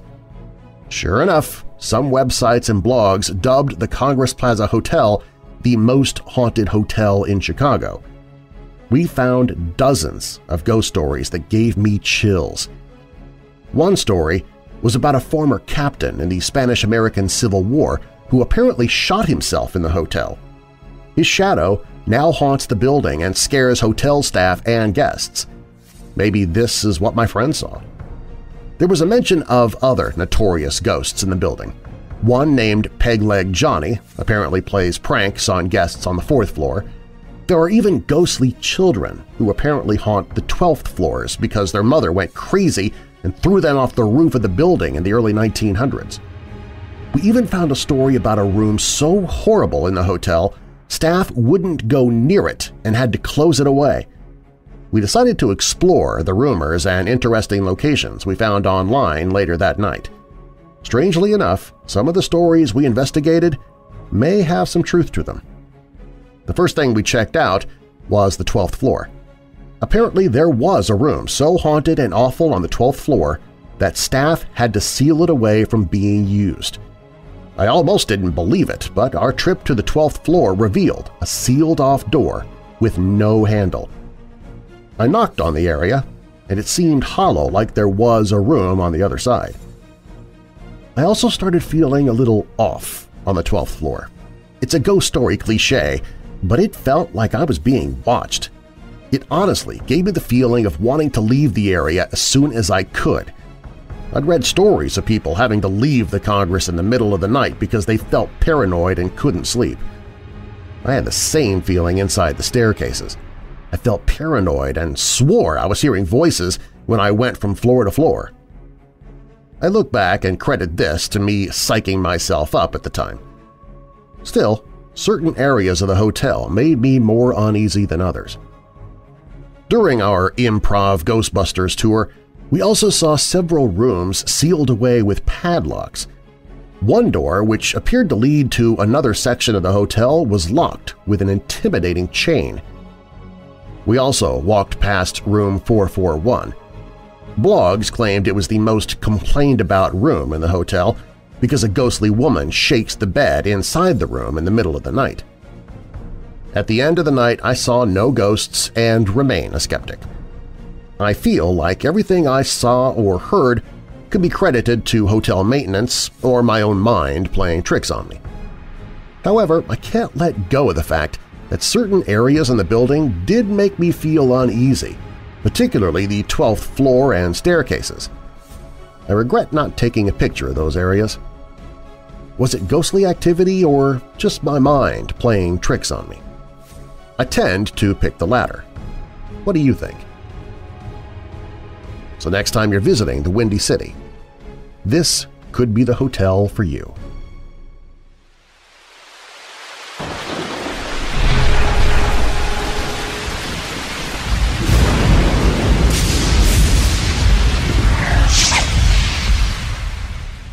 We moved into a new house when I was 14.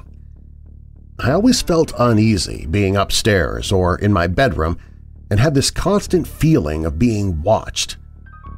Some small things had happened, but the most notorious was that my wardrobe door would randomly open in the middle of the night. It always happened when I was still awake. I would spend hours reading until late at night before falling asleep.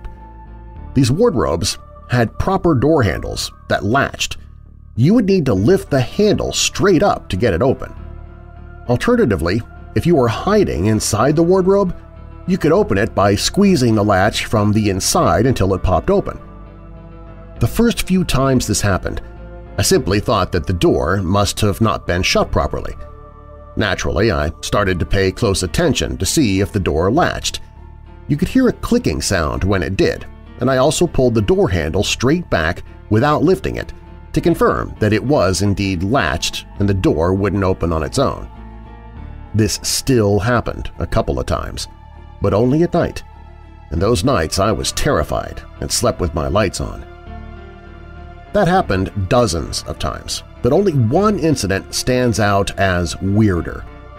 It was late at night and I was already sleeping when the sound of a phone ringing woke me up. At first I couldn't determine where the sound came from, and I really freaked out because my room was directly above my mother's room, and living in an old house I always tried to be as quiet as possible. I sprinted up from bed and located the sound as coming from one of my drawers full of old stuff that I didn't really use. I always used to collect old stuff, never cleaning anything out. I started digging in one of the drawers and finally found the cause of my panic. It was one of my old phones. It wasn't ringing, it had an alarm that was going off. This was a phone I hadn't used in a good few years, so I was really confused at this point. It was an old Samsung. At the time, I just turned the alarm off and went back to bed, even though I had problems falling back to sleep after that.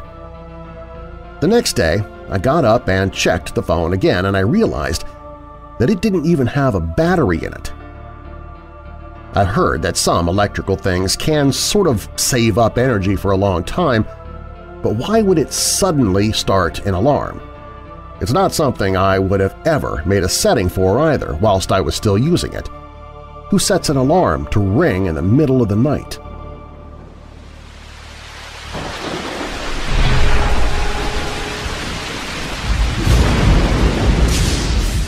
One night, when I was about 13 or 14, I was lying in bed in that half-asleep state before you really doze off. I was staring at my wall that faced the front of the house, and it was very dark.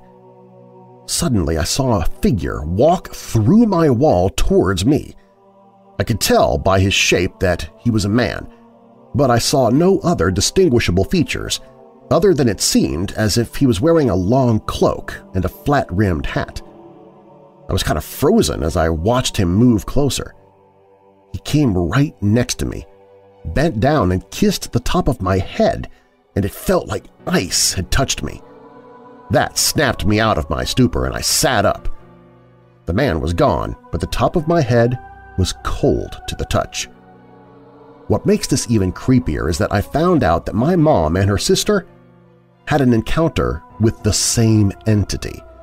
They both saw this hat man standing at their bedroom door, which was usually shut and locked.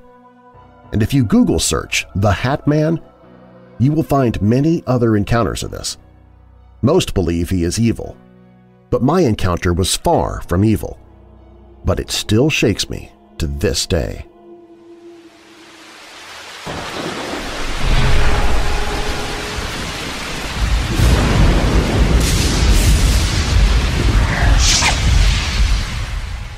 Until receiving that last story, I didn't know anything about the Hat Man. Fortunately, Tim Brown makes it his business to know about him. He owns the site thehatmanproject.com. Here he tells why he began investigating the phenomenon. My experience with the Hat Man came in 1994 when I was about 14 years old. I was living with my grandmother and great-grandmother at the time at my home in Nashville, Tennessee. I'd been staying up really late that night, and at about 2 a.m. in the morning I found myself lying in bed and nodding off as I was watching TV. The lights were all off, and the only light that was lighting my room was coming from the TV set in front of me. From where I was lying, my bed was positioned up against the wall. Looking down toward my feet, I had a clear view all the way into and through my great-grandmother's room, which was just parallel to mine, as there was no door between my room and hers. I could also see into the hallway. Just inside the hallway was the doorway going into my grandmother's room. As I was lying there with the covers pulled up to my face, nodding off, my eyes would open and fall over and over again, except that I heard something on TV that made me open my eyes a little wider. Only this time I saw something out of the corner of my eye. I'd always had a fear about intruders and what I would do if someone ever broke into our home. For a brief moment, I thought that the movement I was seeing might be my grandmother getting up to go to the bathroom. But as I moved my eyes more into focus, looking down through my great-grandmother's room into the hallway, I very quickly realized that it wasn't my grandmother.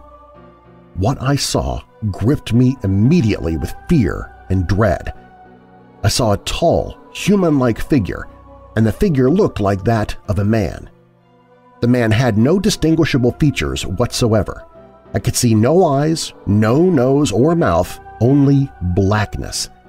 He looked like a shadow, only darker, much darker. He had a very wide-brimmed hat and a long trench coat that flowed as he moved. I started to tremble. My heart began to race. At that moment, I came to the conviction that there was indeed an intruder in my house. As I watched him move, in the back of my mind, I began to play out scenarios as to what he and I were going to do. Was I going to yell? Was I going to get up and run after him and try to fight him? I kept looking into the hallway. He stood there at the threshold between my great-grandmother's room and my grandmother's room. He leaned his head and body into my great-grandmother's room and looked in, turning his head toward her and then toward me. I had my eyes closed as much as I could so I could still see him and yet still look like I was sleeping. He stood there for what seemed like an eternity. He then moved very slowly and without sound back into the hallway just out of view. Then immediately I saw his figure move toward my grandmother's room, the same as before. He leaned his body and head in, looking at her, again not making a sound. He then leaned back and moved out of view into the hallway. At this point, I didn't know what else to do. I was convinced that we had some kind of burglar in the house, so I summed up as much courage as I could, jumped out of the bed yelling and charging into the hallway, ready for a fight. I turned the hallway and he was gone. Obviously, I had startled and woke up my grandmother and great-grandmother. I told them what had happened, and needless to say, we didn't go back to sleep for a long time. And when we did, we left the light on. After my experience that night, and during the next day, I spent a lot of time talking with my family about what had happened. I was surprised to know that my experience of the man with the hat and cape was not the only one that had happened in that house. As it turned out, both my grandmother and great-grandmother had seen the same thing, although they had described him in different terms. Over the years, since that time, I'd grown very antagonistic against the whole thing, brushing it off as mere happenstance, a figment of my imagination, or perhaps the result of my nodding off and being in that in-between place of being half awake and half asleep. I thought about it every now and then, but relegated it to the back part of my mind and paid little attention to it. I would continue to feel this way about the experience until 2 years ago. That's when everything changed. I was listening to Coast to Coast AM with George Norrie one evening, and it was really late in the night, perhaps 2 or 3 a.m. They were doing a show on what was called shadow beings. It was the first time that I had ever heard of something like that.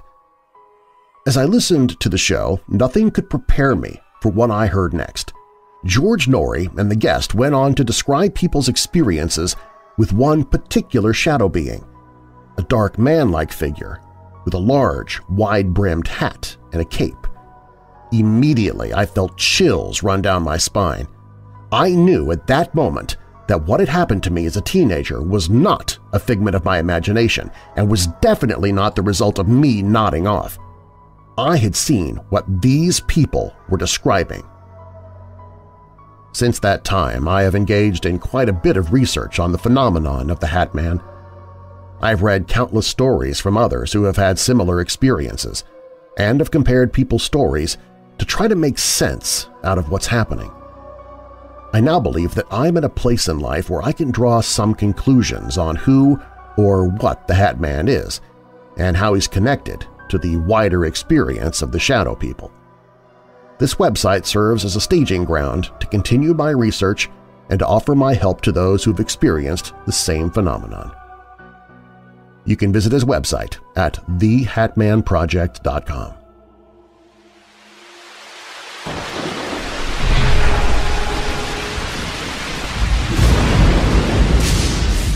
I've lived in my current house for several years. I spend much of the day out as I work, but these events have been taking place in the evening. I haven't been able to shed any light on them, but wanted to share them with you to see if anyone had any feedback. I came home from work a few months ago, and after dinner I fell asleep. When I woke up, it was about 11 in the evening. I began walking to my room, which was located at the end of the hall, and as I walked I felt a stinging sensation on my left arm.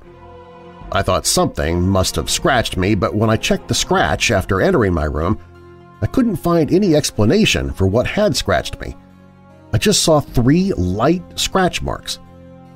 A few weeks later, I started feeling like there was always something waiting for me whenever I would enter my home. The air started feeling heavy and I would see shadows.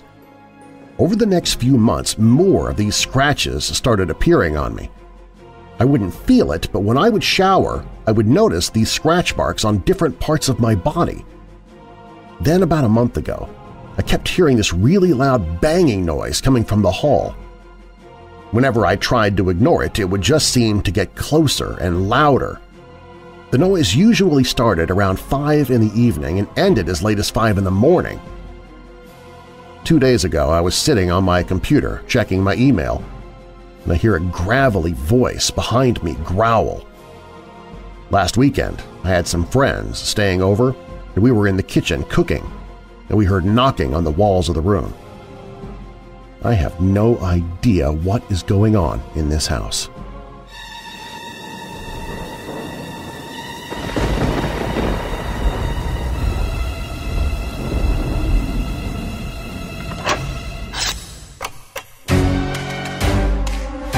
If you like what you're hearing on Weird Darkness, please share it with someone you know who loves the paranormal or strange stories, true crime, monsters, or unsolved mysteries like you do. You can email me and follow me on social media through the Weird Darkness website. WeirdDarkness.com is also where you can find information on sponsors you heard during the show, listen to free audiobooks I've narrated, get the email newsletter, find other podcasts that I host. You can visit the store for creepy and cool Weird Darkness merchandise. Plus, it's where you can find the Hope in the Darkness page if you or someone you know is struggling with depression, addiction, or thoughts of harming yourself or others. And if you have a true paranormal or creepy tale to tell of your own, you can click on Tell Your Story. You can find all of that and more at WeirdDarkness.com.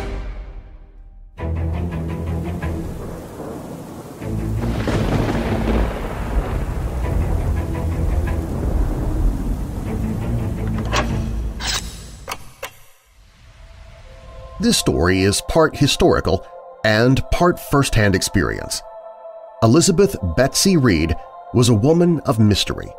She had lived more than 160 years ago, but I could not get her out of my mind. It sounds crazy, but she held a strange appeal to me. I've always loved history, and this was that, plus there's a supernatural twist to this story. Elizabeth Reed lived a hard, difficult life in what we now call Midwest flyover country. Much of her early life is unknown, including the exact date of her birth. Her father supposedly taught her the skills of a healer. She knew all about herbs and how to make medicines. Her father died, and she was abused by her mother. Betsy left home and was on her own by the time she was around 14 years old. She drifted around Illinois and Indiana during this time. It was several years later she met Leonard Reed, and the couple were soon married. Living in an area called Purgatory Swamp near Heathsville, Illinois, located in Crawford County. Her secretive nature and the herbal remedies she made caused people to suspect her of being a witch. She was also, according to sources, a hardened woman, but still quite attractive. She had one other thing that made people speak in hushed tongues about her past. She had a long J-shaped scar from her chin to her high cheekbone on the other side of her face. Back in those times, it was thought of as being a marked or scarlet woman. She would always wear a large bonnet to help hide this when she was out in public. She and Leonard went about running a small farm. Then, on August 15, 1844, Leonard, who had taken ill a few days earlier, passed away. It wasn't long afterward that the talk began. Evelyn Deal, Leonard's niece, began to tell others that she saw Betsy put an unknown white powder in Leonard's sassafras tea on at least one occasion. Betsy was questioned and then arrested. She was taken to the jail in Palestine, Illinois, a small village about 11 miles away. While there, Betsy never failed to raise even more suspicion about her being a witch. Apparently, she burned the jail down, but she possessed no means to start fire. A mob soon formed and she was almost hung at that time, but the law intervened and she was moved to Lawrenceville, Illinois, some 25 miles south. She was put on trial in May 1845 at the courthouse in Lawrenceville, Illinois. Betsy's defense team was Augustus French and Usher Linder, both well-known attorneys. It was Evelyn Deal's testimony and the stigma of Betsy's character that sealed her fate. Her trial lasted but 3 days. She did not speak in her defense and was found guilty. Judge William Wilson of the Illinois Supreme Court sentenced her to hang. The small town of Lawrenceville swelled its population on the day of the execution. There were crowds of 8,000 to 10,000 people waiting to see a woman hang. Betsy was said to have found God and was, according to witnesses, sitting on her coffin, singing hymns and quoting Bible verses. The minister who presided, Reverend John Seed, preached a long sermon before Betsy was taken to the gallows and hung. She was the first woman publicly executed and the only woman executed by hanging in Illinois. It doesn't end here, though. According to accounts of the time, Betsy's body was taken by several doctors and an autopsy was done. They found small rocks and glass in her stomach. Apparently, she was trying to commit suicide to cheat a public hanging. Then, Lawrenceville would not let her be buried in the city cemetery. She was buried outside the grounds of the cemetery. Her brother came a few days later and dug her up in the middle of the night and took her back to Crawford County and buried her next to Leonard in Baker Cemetery near Heathsville, Illinois. She is still there today, in more than one way. Now for the other part of the story. Here's my account of visiting her grave for the first time. I was finally going to visit the final resting place of the infamous Elizabeth Betsy Reed. We were driving north on Route 1 just about 2 miles away from Flat Rock, Illinois. I was getting excited. I knew we were still several miles away, but we were at least halfway there now. Passing the main road into the center of Flat Rock, we turned at the next paved road on our right. This well-worn blacktop would take us past the edge of town towards Heathsville, Illinois. Not much on this stretch of road, but fields and a few houses. We sped along in the lazy heat of a summer's afternoon sun. "It can't be much further," I mumbled to my friend. He responded, "No, it's probably about 3 or 4 miles to Route 33, which runs to either Palestine, Illinois, or Vincennes, Indiana. Just depends on which way you turn." But we wouldn't be turning at all. Just crossing 33 and going down another well-worn, narrow blacktop. Approaching the stop sign, we came to a rest, and then we proceeded across the road, passing a house on our left, and turned left heading down the narrow road. A few bumps here and there. I was thinking to myself, picturing a wagon with a crude wooden coffin containing the body of Elizabeth Reed being driven down this same road. except it was a dirt lane with tall prairie grass growing waist-high along the beaten dirt path. I could almost hear the wagon squeaking and creaking, the horses sighing and breathing deep, snorting air through their large nostrils and exhaling. Suddenly we stopped with a jerk, snapping me out of my dreamlike state. "What the hell?" I exclaimed. My friend was like, "Where now? Oh, take a left on the gravel road. There should be a creek near the cemetery sign. Should be on our left." We drove slowly on the loose gravel, passing a house next to a cornfield. I could see it. The sign was ahead. "Hey man, there it is!" I shouted. My friend was laughing as he said, "I've never seen someone get so excited to visit a cemetery." I snapped a pic of the weather-beaten steel cemetery sign in block print, all in capitals. It said, Baker Cemetery. The dirt lane winded up and to the right, winding back to the left at the top of the hill. Trees encircled the cemetery, giving it a touch of eeriness. There was another sign with just Baker spelled out and a 55-gallon trash barrel to the side. We parked in the shade of the old-growth trees. I was just spellbound. This was the perfect cemetery for Betsy to be buried at. The woods that she loved so much surrounded her. It was so serene there. Old and worn tombstones faced us. Some were well-worn, some broken in half. I knew she was in one of the back corners. We walked a bit, taking it all in. It was so peaceful, with just the light breeze going through the leaves of the tall trees. The sun was shining, and it caused the tombstones to almost glow. As we walked to the northeast of the cemetery, where it was heavily shaded and one felt like civilization was 1,000 miles away, the cemetery was on quite a large hill from this perspective. We continued walking down the last row, getting closer to the end. It has to be here. Then it was. Surprisingly, a much newer tombstone awaited us. It was a polished, flat stone, probably only 30 years old or so. It had the most interesting inscription. Elizabeth Betsy Reed died May 23, 1845, death by hanging. Leonard Reed died August 9, 1844, death by murder.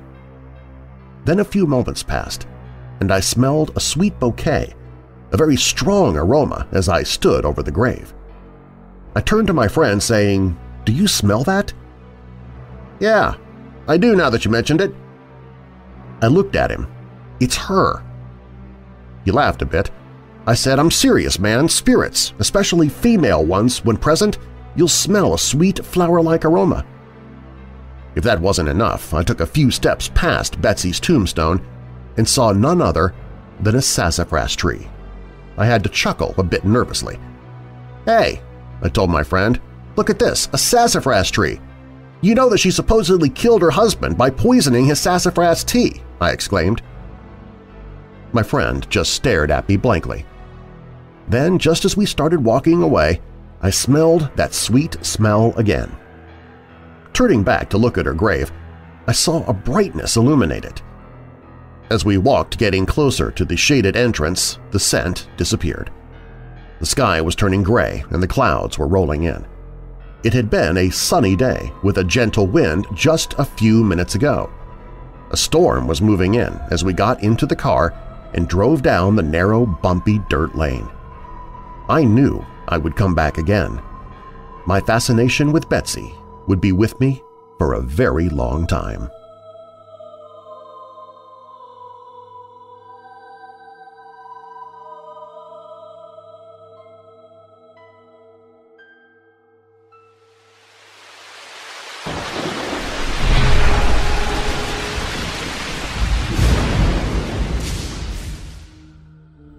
The bones of an estimated 6 million people are in the catacombs under Paris, France. They were transported there towards the end of the 18th century from overflowing medieval cemeteries. While illegal to venture into these tunnels, it didn't stop 2 teenage boys from doing so, and they became lost for 3 days. The 2 teenagers went into the catacombs last Saturday night, June 10, 2017. It's not clear when or how the alarm was raised, but police launched their rescue efforts 3 days later. The spokesman for the Paris Fire Service said tracker dogs had helped them find the boys, ages 16 and 17, during a 4-hour rescue effort. The catacombs are a network of burial chambers that stretch some 250 kilometers or 150 miles beneath the French capital. Only a small section of the catacombs is open to the public, but enthusiasts, known in French as cataphiles, have been known to sneak illegally into the tunnels via secret entrances, to explore them or hold secret parties. The 2 boys were said to be suffering from hypothermia, but otherwise unharmed. The temperature in the dark, narrow passageways is about 15 degrees Celsius, 59 degrees Fahrenheit. Add to that the fact that they just spent 3 days trapped underground with millions of corpses, and I'm sure it's an experience they will never soon forget or wish to repeat.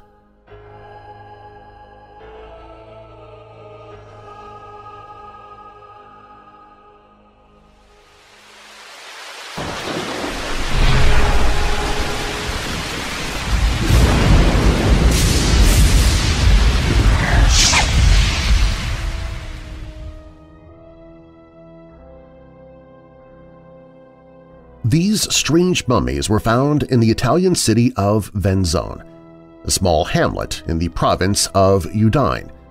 The first mummy was unearthed in 1647, and soon thereafter scores of similar ancient bodies were discovered buried beneath the town's cathedral. Scientists were able to recover as many as 42 mummies.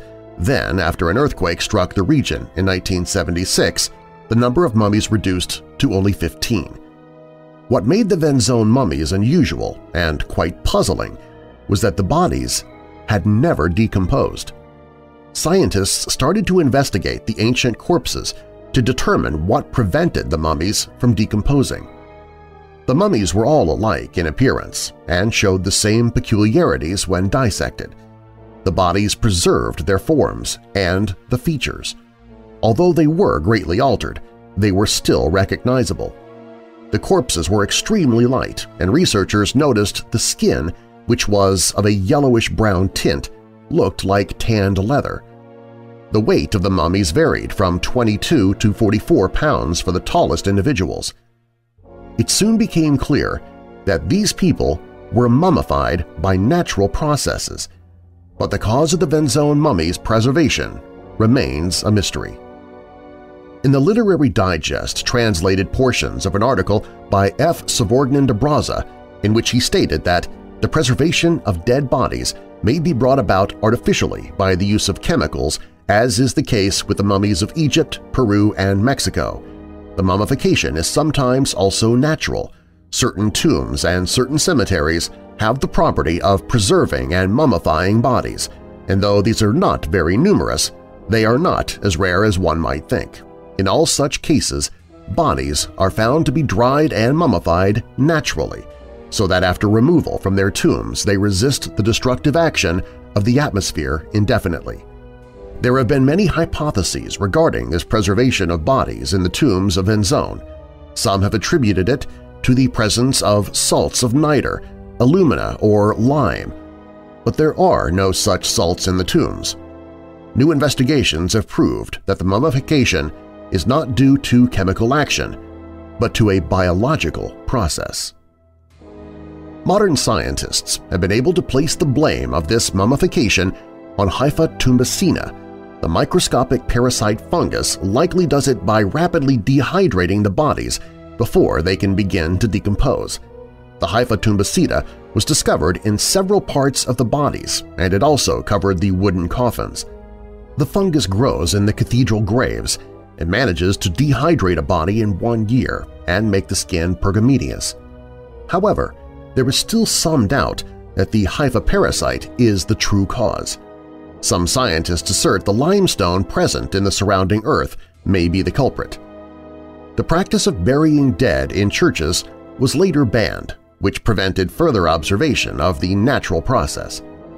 While a number of theories have been offered as to the cause of the mummy's preservation, there is still no conclusive opinion as what exactly did stop the decomposition process, and the mummies of Venzone remain an ancient, unsolved mystery.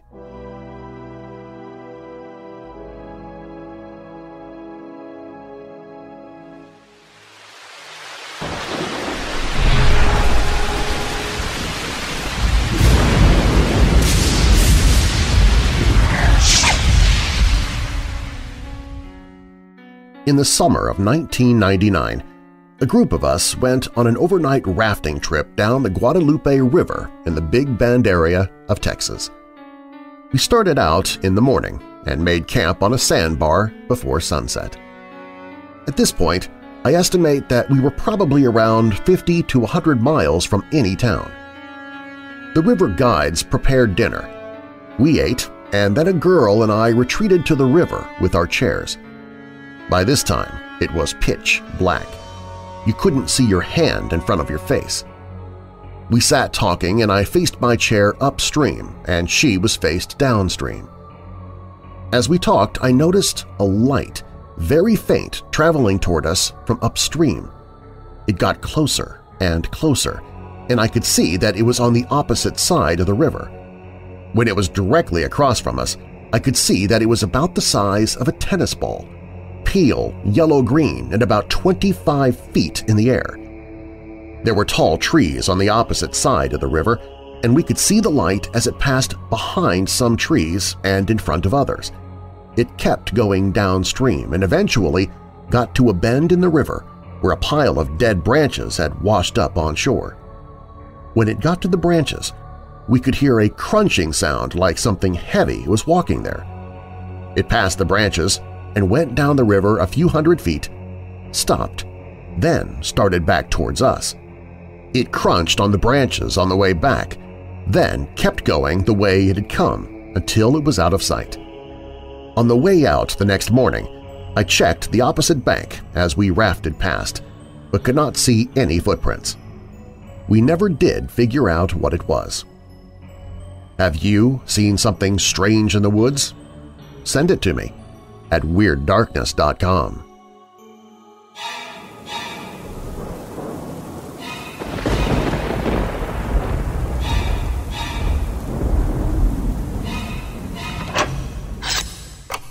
You're listening to a Weird Darkness Darchives episode where I reach back to share an episode with you from years past.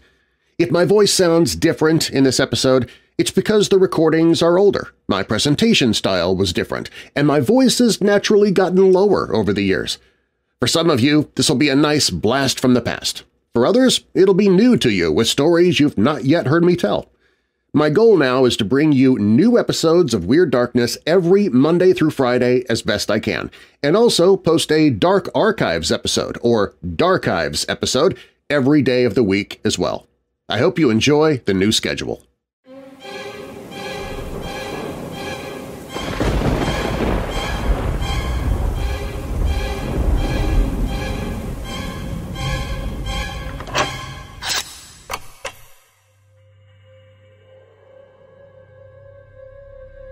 In late 2006, I finished my time in the U.S. Army. I was young and wanted to enjoy my newly found outlook on life outside the military. This new outlook was indicative of me enjoying some family time. This was family time that I had not had in years, so I moved back to Massachusetts to be closer to them. My mother suggested that I move in with her until I had a stable job and reserved income to stay ahead. I was opposed to it at first, until she told me that the third floor was done over and would be perfect. In October of 2006, I moved in. My brother and sister also lived on the third floor, but that was not a bother for me. I had been in the house only one other time before that. It was when my mom was moving in. I always felt weird in there, but never thought anything of it. Now I am full-on living in this house, and everything feels slightly off. The first incident was in early November. I was shaving my face. I do not know what happened, but I lost about an hour of time. It was long enough for the shaving cream to start to break down. I did not realize how long I'd been in the bathroom performing this activity until I had got out. My brother scowled at me and said, "An hour? I thought you guys in the Army were supposed to be quick." I laughed at first, until I looked at the clock to see that it had been almost an hour. I thought it to be strange, but did not think too hard on it. I was a very skeptical person at this point in my life. My second incident began about 3 nights later. It was about 10:30 p.m. I was in the bathroom and I could hear what sounded like footsteps. I peered under the door the best I could to see who it was. All I could see what appeared to me to be as 2 shadows of what I had to assume were legs. I blasted the door open quickly. I had to open it quickly because no one was supposed to be home for about 3 more hours. I was now officially worried that someone was intruding in my mom's house. I was still skeptical enough to assume it was a person. Whom else would it be? I was quick enough to grab my bat, and I began systematically clearing every room.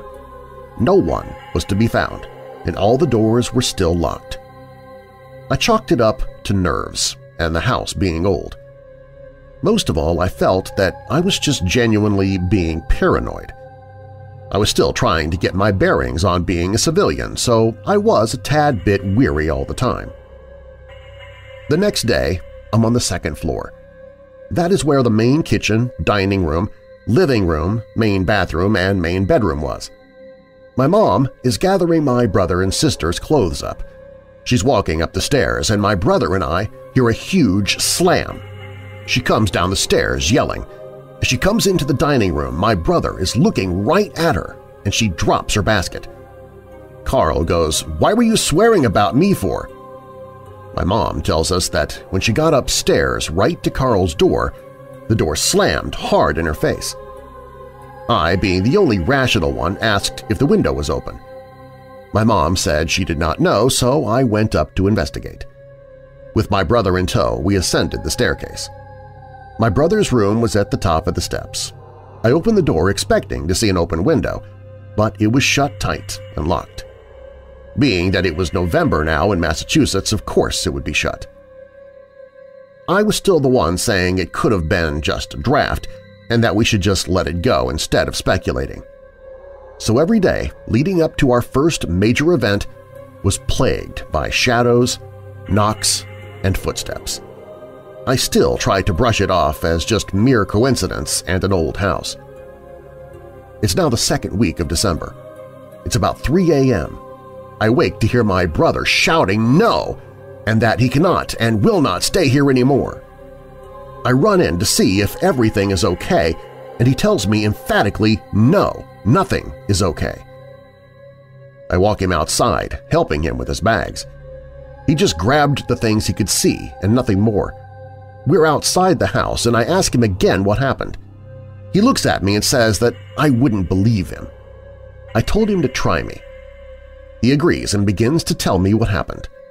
He details hearing a rustling sound that woke him. He thought it was our dog Simba, so he tells me that he rolled over to tell her to get out. He said that when he rolled over, he saw what looked like a naked person run real fast through the wall. He said that startled him, but what came next is what scared him out of the house. He said it looked like the person who ran was being chased by something. He described it as being grotesque, gruesome, and he said it was crab walking through the same area of the wall. He said it was like something out of a horror movie. I asked him if it was possibly sleep paralysis. He said it couldn't be because he shot up out of bed when he saw the person, and he got the full effect of the monster that was behind him. My brother never stepped back into the house after that night. He said to me that he could never go back in, and that the house scared him. A week passes, and we spend Christmas at my aunt's house because of this incident. A couple days after Christmas, my mom and I are watching TV.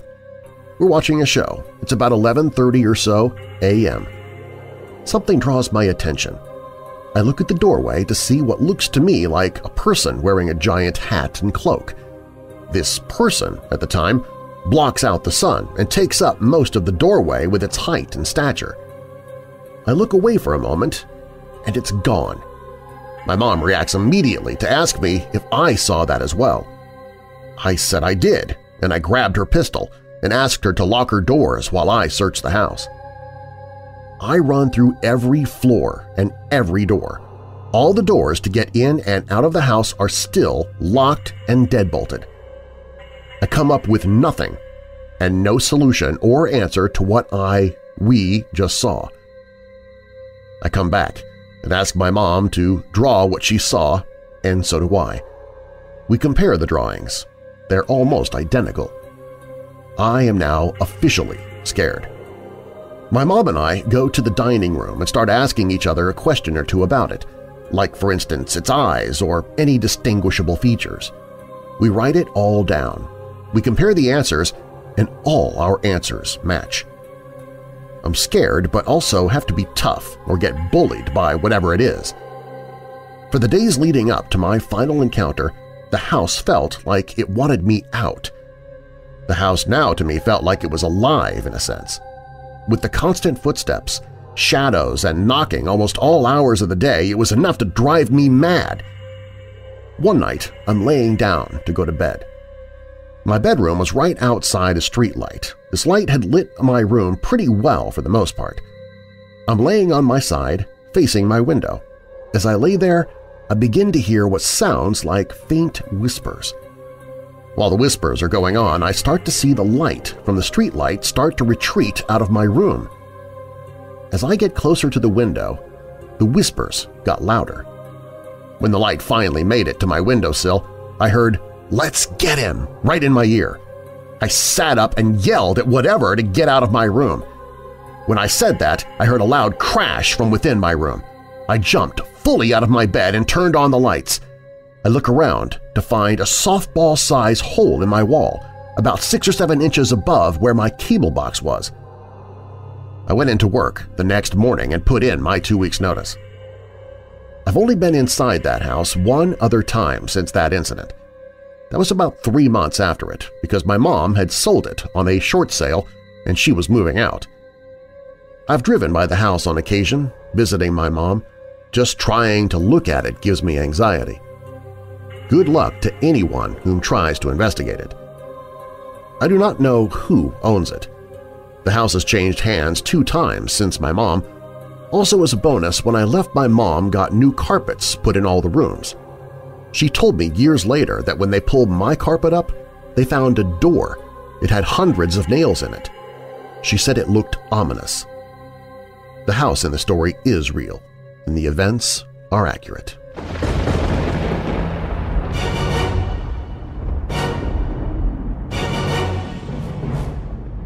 Thanks for listening. If you like what you heard, be sure to subscribe so you don't miss future episodes.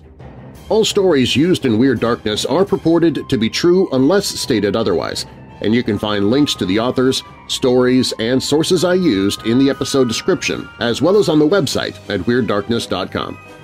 If you like the show, please share it with someone you know who loves the paranormal or strange stories, true crime, monsters, or unsolved mysteries like you do. You can email me and follow me on social media through the Weird Darkness website.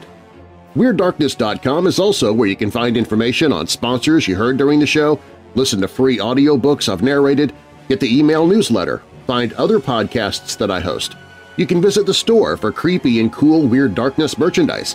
Plus, it's where you can find the Hope in the Darkness page if you or someone you know is struggling with depression, addiction, or thoughts of harming yourself or others. And if you have a true paranormal or creepy tale to tell of your own, you can click on Tell Your Story.